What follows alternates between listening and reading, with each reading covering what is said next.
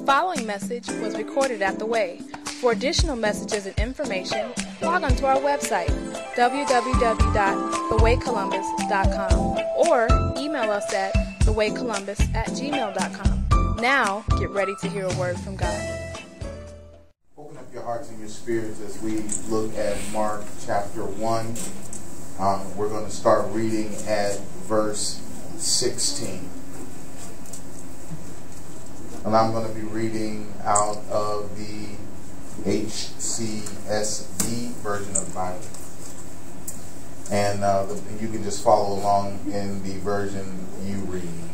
Verse 16, Mark chapter 1. As he was passing along the Sea of Galilee, he saw Simon and Andrew, Simon's brother. They were casting a net into the sea, since they were fishermen.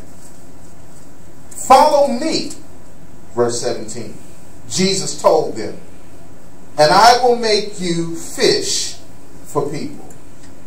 Verse 18, immediately. Everybody say immediately. Immediately. They followed him. They left their nets and they followed him. So far, the reading of the scripture. Let's just pray one more time, just to tune it up just a little bit more. Father, we come to you tonight. We thank you, God, for this word. We thank you for this time of study and prayer that we're about to enter into and embark on as a ministry. We ask you, Father, that you would speak in our midst. We ask you, Father, that we would not take this moment lightly.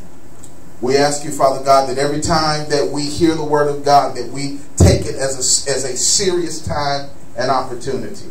Do that for us tonight in the name of the Lord Jesus. I ask you that you would teach us, instruct us, encourage us, reprove us, rebuke us. But whatever you do tonight, don't leave us the same way that we came in this place. And I pray that you answer prayers tonight as we move even deeper in our time tonight. In Jesus' name we pray. Amen and amen. I am a disciple of Jesus Christ. Tonight I want to speak from the topic called to discipleship. Everybody say called to discipleship. To discipleship. What I want us to understand in these few moments that we have tonight in the Word is that there is a difference between being saved and being a disciple. How many of us are saved? How many of us have at some point accepted the Lord Jesus as our Lord and as our Savior? Amen. Everybody in the room's hands have gone up that we are saved. Tell somebody and tell them hell is not my future home. Hell is not my... Matter of fact, I'm going through enough hell right now. Shondo. I'm going through enough hell right now that I don't need no future hell in my life. So I'm saved and I'm sanctified. And if I walk out this building tonight and get hit by a bus, I'm going to heaven. Amen? Amen. Everybody happy about that? Excited about that? That heaven is your home? So, but there's a difference. There's a difference between being saved and being a disciple. When we look at the definition of the word disciple, you can find that in Webster's dictionary. It says, a disciple is one who accepts and assists in spreading the teachings of another. They accept and they assist in spreading the teachings of another. It also says one of the 12 in the inner circle of Christ's followers, according to the gospel accounts. It also says that a disciple is a convinced adherent of a school or individual. In other words, you can be saved and not be a disciple. You can be saved and not be a convinced adherent. Many people have prayed a sinner's prayer. as it's called. Many people have went down to an altar and cried and repented of their sins and accepted the Lord Jesus as their Savior.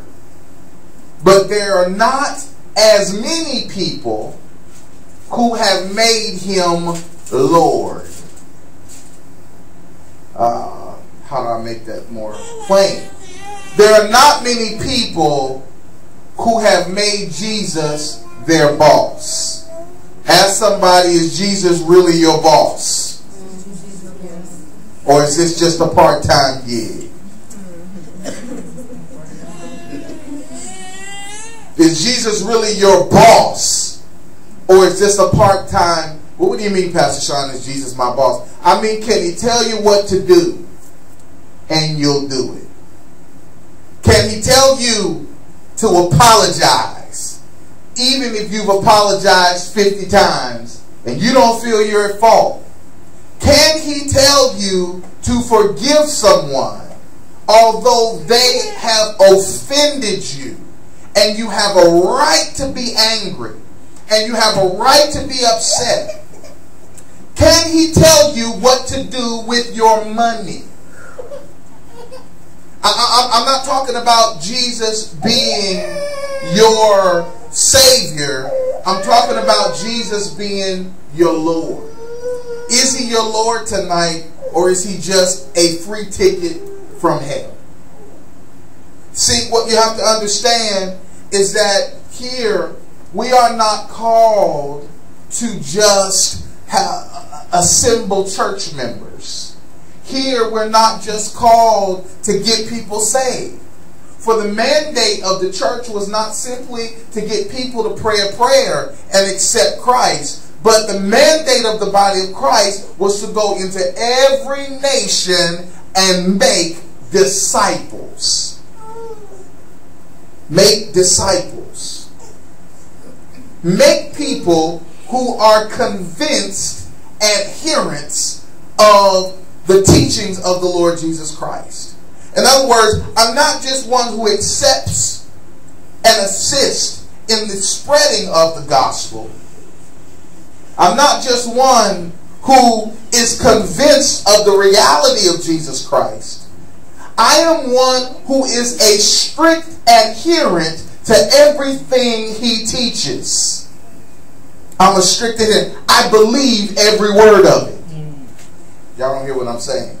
And I endeavor, I don't always hit it, but I endeavor to follow everything that the Lord Jesus teaches. For He told them, not only do I want you to make disciples, but the true sign of a disciple is that they follow all of my commandments. They follow everything that I teach. We are not called just to be churchgoers. And we are not called just to have a free ticket from heaven to heaven. We are called to be disciples. We are called to follow the examples and the teachings of the Lord Jesus Christ. Can somebody say, I want to be a disciple? I want to be a disciple. I may not be a disciple, but I want to be a disciple. I may not be living the way that I should live in every area of my life, but I want to be a disciple of the Lord Jesus Christ. Now here's what I want you to understand. Jesus, that this walk that we walk by is not only a walk of faith, but it's a walk of discipline. It's not just a walk of faith. It's a walk of discipline. Sometimes people believe that faith is an absence of discipline. Discipline is not needed when you have faith. But I want to submit to you that faith produces discipline. What you believe produces how you live your life. Do you understand what I'm saying? If you truly believe the word of the Lord, then it will produce a lifestyle that lines up with what you believe. Following God goes against everything we are as human beings. It just does. You know? Because as a human being, I want to defend myself. As a human being, I want to get revenge on people. As a human being, I want to be angry and I want to give you a piece of my mind. As a human being, that's just being human. Somebody say that's just being human. That's being human. You see what I'm saying? As a human being, I want to live in comfort. I want to be loved. I want to have me a man by my side. I want to have me a woman by, just as a human being. As a human being, I might do things to have those things that may not be moral or may not be ethical. That's just being human. But when we begin to follow the Lord Jesus, He begins to require things of us that goes against our nature. And that's why He has to infuse in us a new nature. We have been given access to a new nature, and that is the nature of the Lord Jesus Christ. So though we still are subject to the Adamic nature, there's a greater nature that is down on the inside of us by Christ Jesus that enables us to aspire to live in a way that is beyond what is our tendencies. We've all got tendencies. We've all got things that that is a part of us that is contrary to the Word of God. But God is saying that when you put your faith in my Word above your own knowledge, above your own opinion, above your own will, then you're able to tap into a power in God that enables you to live a life that is beyond what you are able to live. What we have to understand is that we cannot follow Christ from a distance. You can't follow Christ from a distance. When you look at this text, Jesus approached men that were doing their thing. How many of you know that some of us were found by Jesus? Because I don't believe we found Jesus.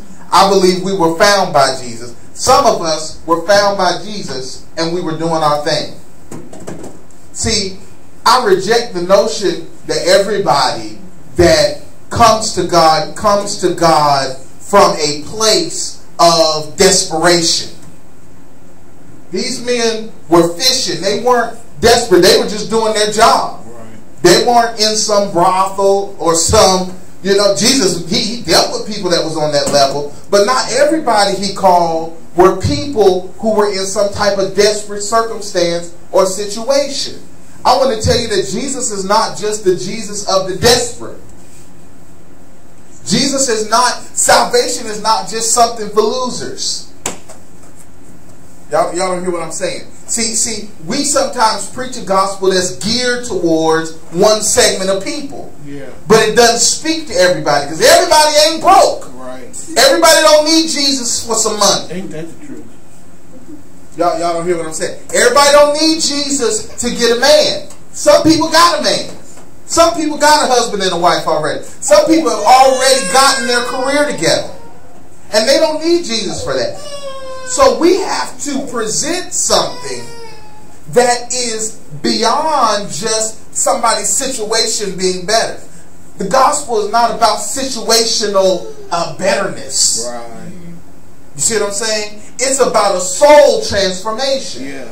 And whether you are rich or whether you are poor, we all need transformation in the soul. Yes.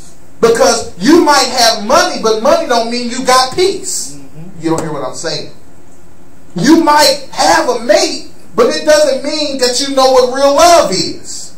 See, so when Jesus begins to call people, He calls people from every walk of life. The gospel is powerful enough to reach the attorney, just like it's powerful enough to reach the high school dropout.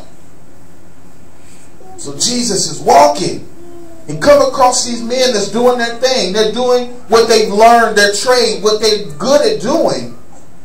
And right in the middle of them doing their thing, Jesus interrupts them. And Jesus says, follow me. See, you got to understand that everybody will get a call to discipleship, but not everybody will answer. Everybody will get the opportunity to follow Jesus, but not everybody will be willing to walk away from what they have to walk away from to follow him. Sometimes being a disciple of Jesus Christ means you got to walk away from some things.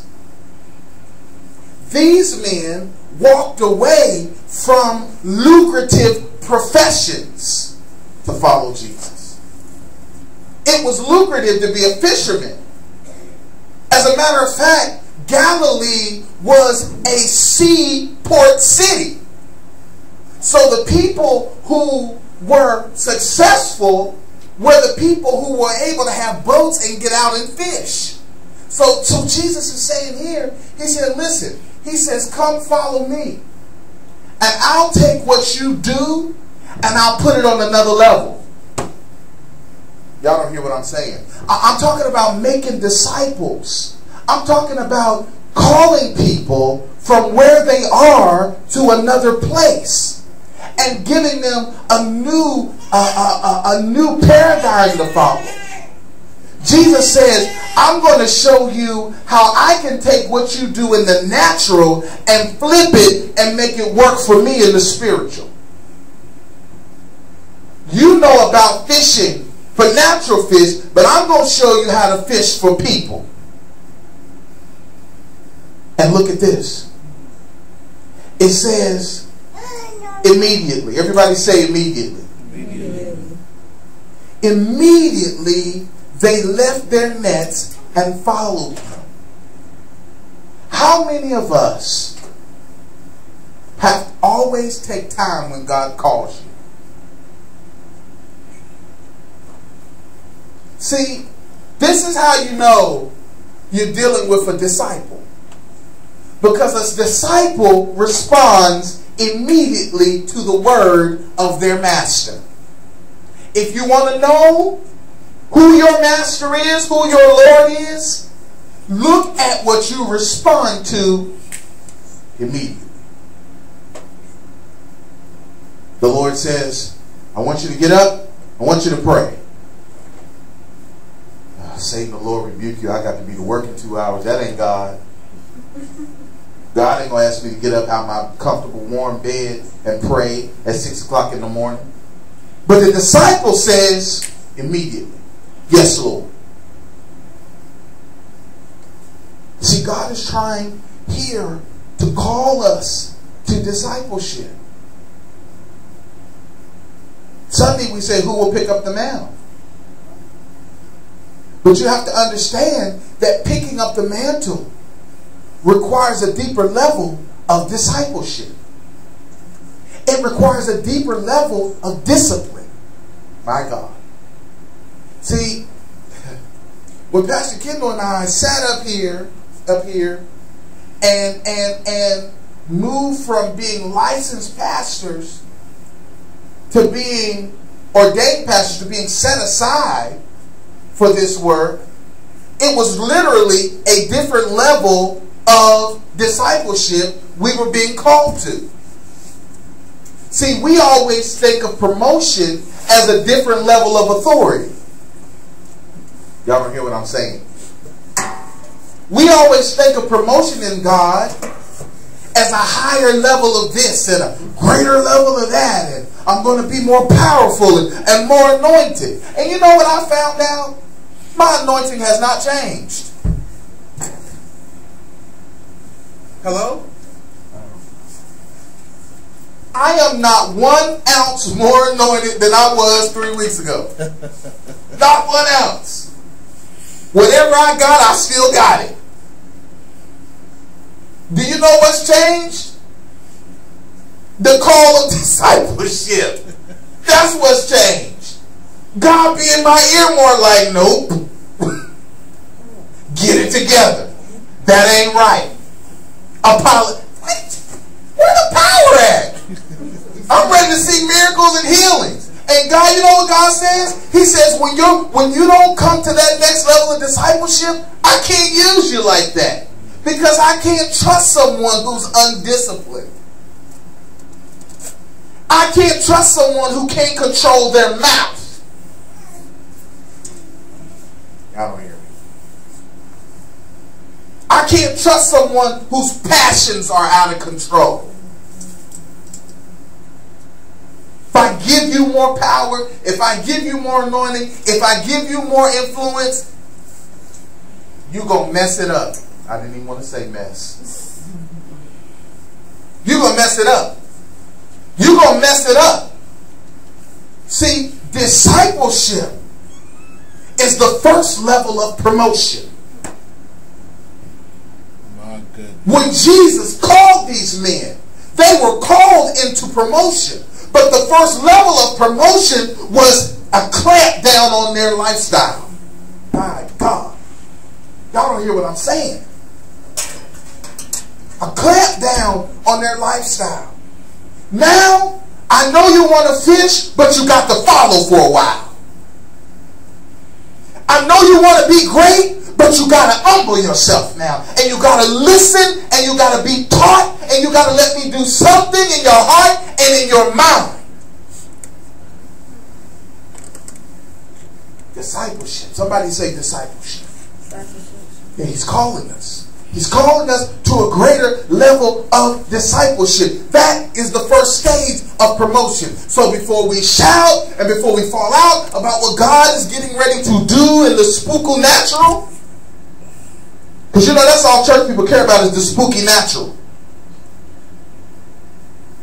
He says, I want more of your time. Y'all don't hear me. A disciple. I want more of your time. I want more of your talent. I want more of your resources. You don't hear me. That's being a disciple. That when the master asks for more, yes. My goodness. My goodness. When the master challenges your mindset, yes. When the master challenges your attitude, yes. When the master says, oh, you of little faith, how much longer will I deal with you? You say, yes, Lord. Yes, Lord. Yes, Lord. If you want to spank me, yes, Lord. If you want me to give it up, yes, Lord. If you want me to let it go, yes, Lord. That is the first level of promotion. That's how you know you're on the road to your destiny. When your yes changes. We're being called. We're being called as the way. We're being called out of our comfort zone. Because how many of you know self-sacrifice is not comfortable? That's true. I said self-sacrifice is not comfortable. Doing what I don't want to do because I know it's right to do is not comfortable. But the disciple will do what they don't want to do. Because I am fully convinced enough to adhere to everything my master teaches me. I'm fully convinced. I'm fully convinced. I am convinced that his word works. And when we are convinced that his word works, we'll work the word. Y'all don't hear what I'm saying? When you're convinced that this works, you'll get off the phone when you got an issue and you'll get in this to get some answers. You'll get on your face to get some answers. Instead of calling everybody. Asking them what you think. And what do you think I should do? And what do you think I should do? And how do you think I should handle it? This is the level. This is the level of being a disciple. So you can trust and believe whenever you come here. You're not going to hear a word that's going to allow you to stay where you are. I don't care who's up here. You're not going to hear a word that's going to tickle your ears. You're not going to hear a word that's going to allow you to continue thinking the way you think and living the way you live and treat people the way you treat them. You're going to hear a word that calls you to another level, that calls you to reflect Christ, because that is what the way Columbus has been called to do. You want to know what the vision is? That's the vision. We're calling people to be like Jesus. We're living and we're endeavoring to be like Christ. We're endeavoring to love like Christ, to forgive. I was talking to somebody on the phone today, and they asked me a question. They said, well, when is enough enough? Isn't there a limit to mercy? And you know what I said? I said, well, in the flesh there is a limit. I said, but then when I think about it, wouldn't it be hypocritical of me as a believer to put a limit on my mercy, but expect no limits on God's mercy? And if I'm indeed a disciple of the Lord Jesus Christ, endeavoring to live like Christ, it would stand to reason that I would bend towards his style of mercy rather than man's. The bottom line is, to the natural man, mercy is foolish. And I said, if mercy is foolish, then we must be serving the biggest fool in the universe. Because his mercy is everlasting.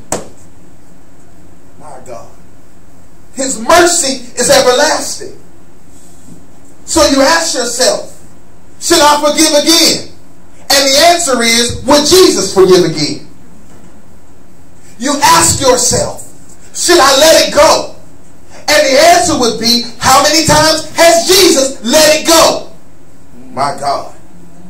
You ask yourself, should I trust again? And the answer would be, how many times did Jesus trust? Jesus trusted from the beginning. Jesus opened himself up knowing from the beginning that he chose a betrayer.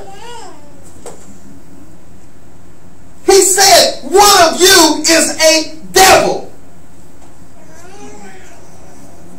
What kind of love does the master have that we should be discipled in, that causes you to deal with people that you know are Judases? That you know when it came out of your mouth, they ain't going to keep the secret. But a disciple is a convinced adherent that the way of my master is better than my way. And I endeavor to live my life. I endeavor to be an imitator of God. That's what the Bible says. Be ye imitators of God. What would Jesus do was a cute slogan. And it became nothing more than wristbands. Because people did not embrace the reality of what was being said. The question is for a disciple, not for a Christian. Because only a disciple would seriously stop and consider, how would my Lord want me to handle this situation? I know what I feel like doing, but I am not my own. I have been bought with a price. We're being called. We're being called. We're being called. We're being called. We're being called to discipleship. Do you hear the call, not of Pastor Sean, not of Pastor Kendall? Do you hear the call of the Lord Jesus himself, echoing from the realm of the Spirit, saying, come up, follow me. Come up, follow me. Follow me. Follow me, and I will make you a fisher of men. Hallelujah. Hallelujah. Thank you for listening. We hope this message has enriched your life. For more information, log on to our website, www.thewaycolumbus.com, or email us at thewaycolumbus@gmail.com. And remember, Jesus is the way.